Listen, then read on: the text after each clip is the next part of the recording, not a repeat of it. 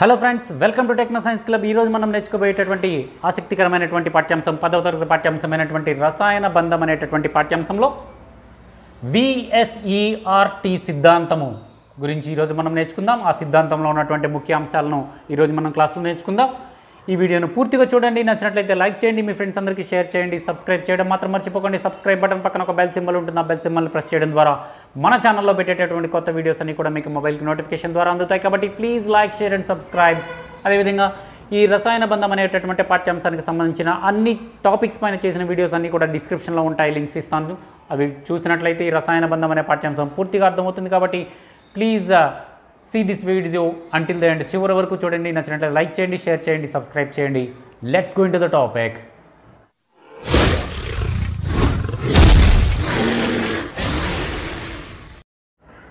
Welcome back friends.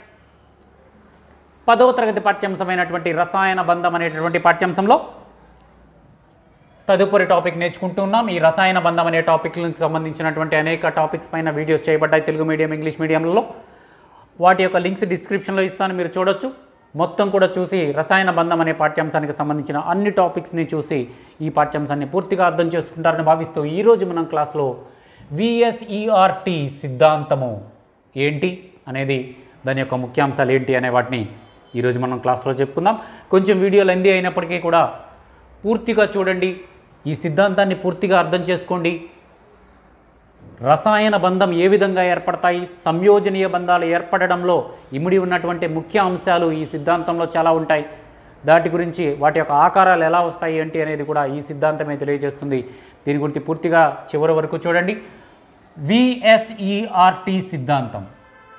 ఈ సిద్ధాంతాన్ని దాని యొక్క V అంటే ఏంటి, S అంటే ఏంటి, ERT అనే అబ్రివేషన్ చూసినట్లయితే valency shell electron pair repulsion theory అంటాం. Valency shell electron pair repulsion theory. Valency V, shell ఈ ఎలక్ట్రాన్ రిపల్షన్ థియరీ. ఈ సిద్ధాంతాన్ని ప్రతిపాదించిన వారు ఎవరయ్యా అంటే సిడ్జ్విక్ మరియు పావెల్ అనే ఇద్దరు సైంటిస్టులు 1904వ సంవత్సరంలో దీన్ని ప్రతిపాదించారు. దీనిని 1957వ సంవత్సరంలో గిసెల్ప్ మరియు నైహోమ్ అనేటటువంటి ఇద్దరు శాస్త్రవేత్తలు దీన్ని అభివృద్ధిపరచడం జరిగింది. ఈ సిద్ధాంతాన్ని, ఈ సిద్ధాంతం ఎందుకు అసలు ఏంటి ఒకసారి గమనించినట్లయితే ఈ సిద్ధాంతం ఏం తెలియజేస్తుంది, దేని గురించి తెలియజేస్తుందంటే ఏదైనా ఒక సంయోజనీయ బంధంలో పరమాణువుల కలయికతో ఏర్పడిన అణువులో 3 లేదా అంతకంటే ఎక్కువ పరమాణువుల కలయికతో ఏర్పడినటువంటి అణువులో సంయోజనీయ బంధం జరిగినప్పుడు ఆ సంయోజనీయ అణువులో జరిగిన సంయోజనీయ బంధంలో ఆ పరమాణువుల మధ్య ఏర్పడినటువంటి బంధ కోణాలను వివరించడానికి ఈ VSERT సిద్ధాంతం అనేది ఉపయోగపడుతుంది. మరలా ఒకసారి, VSERT సిద్ధాంతం దేనికి ఉపయోగపడుతుందంటే ఏదైనా ఒక అణువు ఏర్పడింది, దాంట్లో సంయోజనీయ బంధాలు ఏర్పడ్డాయి. 3 అంతకంటే ఎక్కువ పరమాణువుల కలయిక వల్ల ఏర్పడినటువంటి అణువులోని సంయోజనీయ బంధములో ఆ పరమాణువుల మధ్య ఉన్నటువంటి బంధ కోణాలను వివరించడంలో ఈ VSERT సిద్ధాంతం అనేది ఉపయోగపడుతుంది.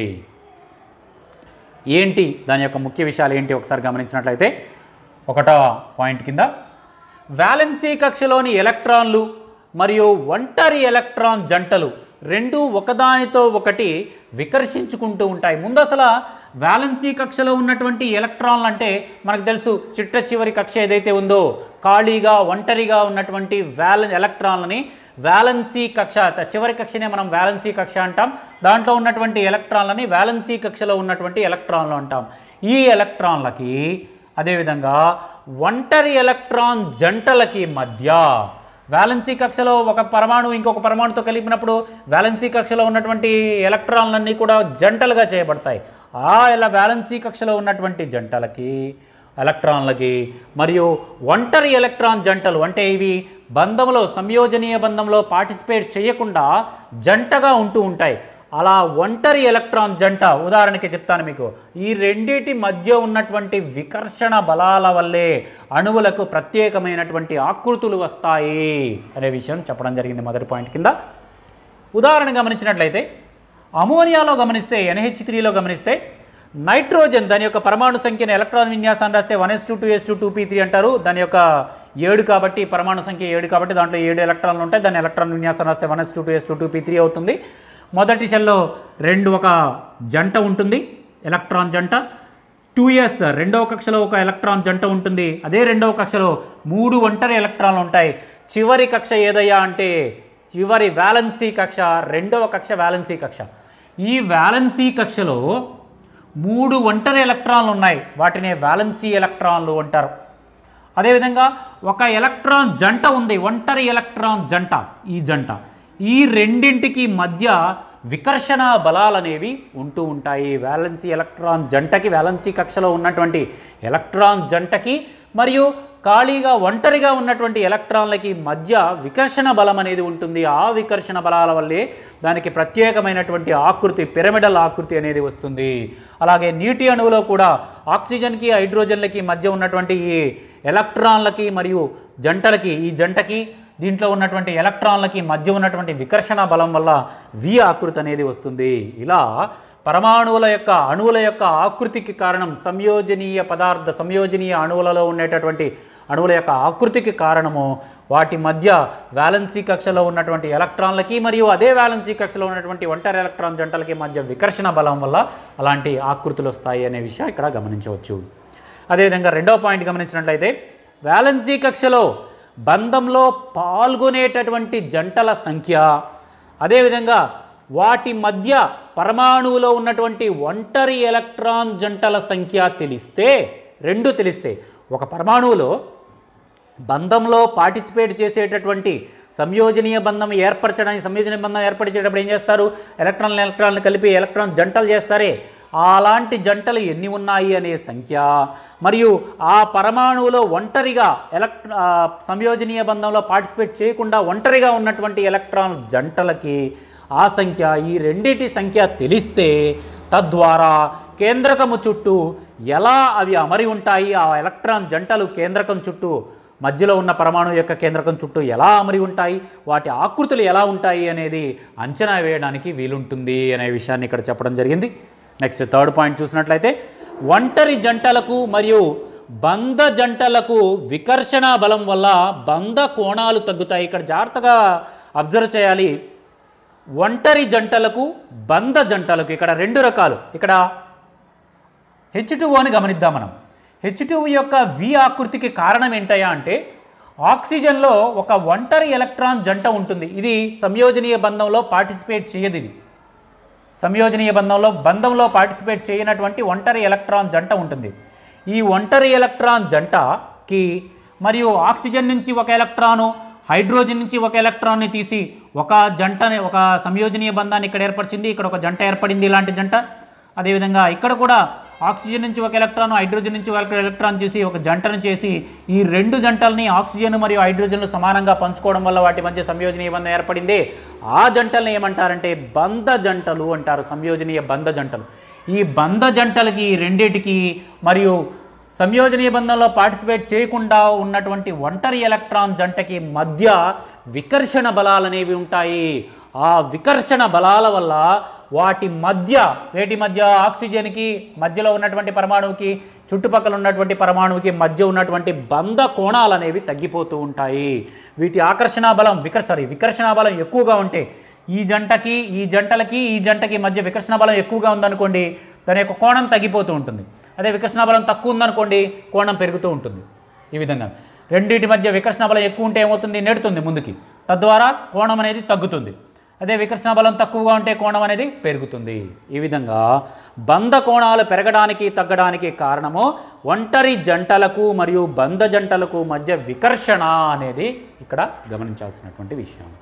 నెక్స్ట్ 4వ పాయింట్ కిందకు వచ్చేటప్పటికి 4వ పాయింట్లో ఇక్కడ 4 కేసెస్ ఉన్నాయి. ఇప్పుడు సంయోజనీయ బంధంలో 2 బంధ జంటలు ఉంటే ఎలా ఉంటుంది అనేది ఒక కేస్. అదే సంయోజనీయ బంధంలో 3 సంయోజనీయ బంధాలు ఏర్పడితే బంధ కోణం ఎలా ఉంటుంది, అదే 2 సంయోజనీయ బంధాలు ఏర్పడి ఒక ఒంటరి ఎలక్ట్రాన్ జంట ఉంటే ఎలా బంధ కోణం ఉంటుంది, ఎలా ఉంటుంది అనేది ఒక కేసు. 3వ కేసు. తర్వాత 3 జంటలుండి తర్వాత ఒంటరి ఎలక్ట్రాన్ జంటలు పార్టిసిపేట్ చేయనటువంటి జంటలు 2 ఉండి అలా ఉంటే దాని యొక్క బంధ కోణం ఎలా ఉంటుంది అనేది 4వ కేసు. ఈ 4 కేసులు చూద్దాం. మొదటి కేసు గమనించినట్లయితే 4వ పాయింట్లో సంయోజనీయ బంధంలో 2 బంధ జంటలు ఉంటాయి. అలా ఉన్నప్పుడు 2 బంధ జంటలు అంటే 2 సంయోజనీయ బంధాలు ఏర్పడ్డాయి. అలా 2 సంయోజనీయ బంధాలు ఏర్పడ్డప్పుడు వాటి మధ్య వికర్షణలు తగ్గించడానికి వాటిని 180 డిగ్రీలలో వేరు చేయాలి. ఎందుకంటే ఈ బంధ జంటలకి మరియు ఒంటరిగా ఉన్న జంటలకి మధ్య, ఇది ఒంటరిగా ఉన్న జంటలు, ఈ ఒంటరిగా ఉన్న జంటలకి ఈ బంధ జంటలకి మధ్య వికర్షణను తగ్గించాలి అంటే ఏం చేయాలి? మనము మధ్యలో ఉన్న పరమాణువుని దానికి అటాచ్ అయి ఉన్నటువంటి సంయోజనీయ బంధాలు ఏర్పరచుకున్నటువంటి రెండు పరమాణువుల్ని 180 డిగ్రీల కోణంతో కనుక వేరు చేసినట్లయితే ఈ బంధ జంటలకి మరియు ఎలక్ట్రాన్ జంటలకి, బంధ జంటలకి మరియు ఒంటరి ఎలక్ట్రాన్ జంటలకి మధ్య వికర్షణ శక్తి తగ్గుతుంది. అలా తగ్గాలంటే వాటిని 180 డిగ్రీలతో వేరు చేయాలి. అలా వేరు చేయడం వల్ల BeCl2లో బెరీలియంకి 2 క్లోరిన్లకి మధ్య, ఇది బెరీలియం 2 ఒంటరి ఎలక్ట్రాన్లు ఉంటాయి. క్లోరిన్లో దాంట్లో ఒక్కొక్క ఒంటరి ఎలక్ట్రాన్ ఉంటుంది. 2 సంయోజనీయ బంధాలు ఏర్పడతాయి. అలా బెరీలియంకి క్లోరిన్కి మధ్య 180 డిగ్రీలతో ఈ రెండింటి మధ్య వికర్షణలు తగ్గించాలంటే బెరీలియంని క్లోరిన్కి మధ్య కోణాలు 180 డిగ్రీలు ఉండాలి. అలా ఏర్పడినటువంటి ఆకృతిని రేఖీయ ఆకృతి అంటారు. కాబట్టి మొత్తం మీద సంయోజనీయ బంధంలో 2 బంధ జంటలు కనుక ఉన్నట్లయితే ఆ అణువు యొక్క ఆకృతి 180 డిగ్రీలతో రేఖీయ ఆకృతిని కలిగి ఉంటుంది, వాటి యొక్క వికర్షణ బలాల వల్ల తగ్గించడానికి.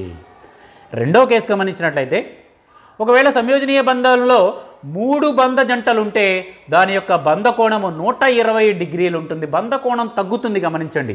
ఎందుకంటే 3 బంధ జంటలు ఉండడం వల్ల ఆ 3 బంధ జంటలకి మరియు ఒంటరి ఎలక్ట్రాన్ జంటకి మధ్య వికర్షణ శక్తి పెరుగుతుంది. వికర్షణ శక్తి పెరగడం ద్వారా కోణం ఏమవుతుంది? తగ్గిపోతుంది. ఇక్కడ చూడండి, ఉదాహరణకి BF3లో చూడండి, బోరాన్లో 3 ఒంటరి ఎలక్ట్రాన్లు ఉన్నాయి. ఫ్లోరిన్లో ఒక్కొక్క దాంట్లో ఒక్కొక్క ఒంటరి ఎలక్ట్రాన్లు ఉన్నాయి. 3 బంధ జంటలను ఏర్పరుస్తుంది, సమానంగా పంచుకుంటుంది, సంయోజనీయ బంధం ఏర్పడుతుంది. అలా ఏర్పడినటువంటి వాటిలో సంయోజనీయ బంధాలకి వాటికి మధ్య ఈ ఫ్లోరిన్ల దగ్గర ఉన్నటువంటి బంధంలో పార్టిసిపేట్ చేయనటువంటి జంటలు ఉన్నాయే, వీటికి మరియు బంధ జంటలకి మధ్య వికర్షణ శక్తి. ఇక్కడ చూడండి, ఫ్లోరిన్లో 3 బంధంలో పార్టిసిపేట్ చేయనటువంటి జంటలు ఉన్నాయి. ఈ ఫ్లోరిన్లో 3 ఉన్నాయి, ఈ ఫ్లోరిన్లో 3 ఉన్నాయి. కాబట్టి బంధంలో పార్టిసిపేట్ చేయనటువంటి ఒంటరి ఎలక్ట్రాన్ జంటలు ఎక్కువగా ఉన్నాయి మరియు బంధ జంటలు 3 ఉన్నాయి. కాబట్టి వాటి మధ్య వికర్షణ శక్తి అధికంగా ఉంటుంది. వికర్షణ శక్తి పెరగడం వల్ల దీని కోణం అనేది తగ్గిపోతుంది. ఇందాక 180 డిగ్రీల దగ్గర నుంచి 120 డిగ్రీలకి దాని యొక్క బంధ కోణం బోరాన్కి మరియు ఫ్లోరిన్లకి మధ్య బంధ కోణము 120 డిగ్రీలకు తగ్గుతుంది 3 బంధ జంటలు ఉన్నప్పుడు. నెక్స్ట్ ఇదే 4వ పాయింట్లో 3వ కేసుని ఇప్పుడు మనం గమనిద్దాం.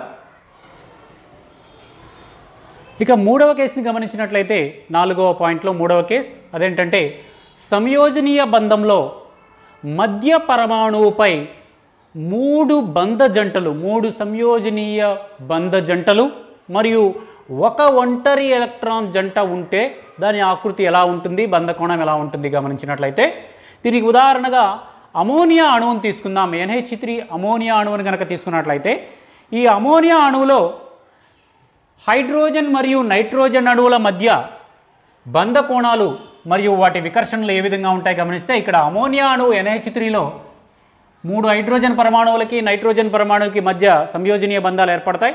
వాటిలో 3 బంధాలు 3 హైడ్రోజన్లతో 3 సంయోజనీయ బంధాలు ఏర్పడతాయి. కాబట్టి 3 బంధ జంటలు ఉంటాయి. ఆల్రెడీ నైట్రోజన్పై ఒక ఒంటరి ఎలక్ట్రాన్ జంట ఉంటుంది. ఆ ఒంటరి ఎలక్ట్రాన్ జంట ఒకటి ఉంటుంది. మొత్తం మీద ఇక్కడ ఒంటరి ఎలక్ట్రాన్ జంట ఉంది, 3 సంయోజనీయ బంధ జంటలు అంటూ ఉంటాయి. ఈ బంధ జంటలను ఉపయోగించుకొని 3 సంయోజనీయ బంధాలు ఏర్పడుతూ ఉంటాయి. అలా ఏర్పడినప్పుడు ఇక్కడ సంయోజనీయ బంధ జంటల మధ్య వికర్షణ ఉంటుంది. అదేవిధంగా ఒంటరి ఎలక్ట్రాన్ జంటకి మరియు బంధ జంటలకి మధ్య వికర్షణ కూడా ఉంటుంది. 2 వేరువేరుగా ఉంటాయి. సంయోజనీయ బంధ జంటల మధ్య వికర్షణ ఎలా ఉంటుందో ఒకసారి గమనించినట్లయితే 2 బంధ జంటల మధ్య వికర్షణ కంటే బంధ జంటకి, సంయోజనీయ బంధ జంటకి మరియు ఒంటరి ఎలక్ట్రాన్ సంయోజనీయ బంధంలో పార్టిసిపేట్ చేయనటువంటి ఒంటరి ఎలక్ట్రాన్ జంటకి మరియు బంధ జంటకి మధ్య వికర్షణ బలం అనేది ఎక్కువగా ఉంటుంది. అంటే ఈ రెండిటి మధ్య ఎక్కువ వికర్షణ ఉంటుంది ఈ రెండిటి మధ్యతో పోలిస్తే. కాబట్టి వికర్షణ ఎక్కువగా ఉంటే దాని కోణము తగ్గిపోతూ ఉంటుందని మనం అంతకుముందు చూసాం. ఇక్కడ రెండు సంయోజనీయ బంధ జంటల మధ్య వికర్షణ వల్ల ఆ రెండు సంయోజనీయ బంధ జంటల మధ్య సంయోజనీయ బంధం మధ్య ఉన్నటువంటి బంధ కోణము 109 డిగ్రీల 28 నిమిషాలు ఉంటుంది. ఒక నైట్రోజన్కి రెండు హైడ్రోజన్కి మధ్య ఉండేటటువంటి బంధ కోణం. ఎందుకంటే రెండు కూడా బంధ జంటలే, వాటి మధ్య వికర్షణ బలం వల్ల ఇంత బంధ కోణము 109 డిగ్రీల 28 నిమిషాల బంధ కోణం అనేది ఉంటుంది. అదే నైట్రోజన్ దగ్గర ఉన్నటువంటి ఒంటరి ఎలక్ట్రాన్ జంటకి మరియు బంధ జంటకి మధ్య కోణం ఎంత ఉంటుందంటే, ఈ రెండిటి మధ్య ఉండేటటువంటి కోణం ఎంత ఉంటుందంటే 107 డిగ్రీల 48 నిమిషాల దాకా ఉంటుంది. అంటే బంధ కోణం అనేది తగ్గుతుంది. ఎందుకు తగ్గుతుంది అని చెప్పాను. బంధ కోణం ఎప్పుడు తగ్గుతుంది? వాటి మధ్య వికర్షణ బలం ఎక్కువ ఉన్నప్పుడు. మామూలు ఈ బంధ జంటల మధ్య వికర్షణ బలం కన్నా ఒంటరి ఎలక్ట్రాన్ జంటకి బంధ జంటకి మధ్య ఉన్నటువంటి వికర్షణ బలం ఎక్కువ కాబట్టి కోణం అనేది కొంచెం తగ్గుతుంది. బంధ జంటకి మరియు ఒంటరి ఎలక్ట్రాన్ జంటకి మధ్య ఉన్నటువంటి బంధ కోణము 107 డిగ్రీల 48 నిమిషాలు అవుతుంది. తద్వారా నైట్రోజన్ అణువు యొక్క ఆకృతి త్రికోణీయ పిరమిడ్ ఆకృతిని కలిగి ఉంటుంది నైట్రోజన్. ఈ విధంగా సంయోజనీయ బంధ జంటలు మరియు ఒంటరి ఎలక్ట్రాన్ జంటల యొక్క కాంబినేషన్ని బట్టి ఆ పరమాణువు యొక్క ఆకృతి అనేది ఉంటుంది. ఇంకొక నాలుగో పాయింట్లో ఉన్నటువంటి డి ఇంకొక కేసుని కనుక మనం గమనించినట్లయితే,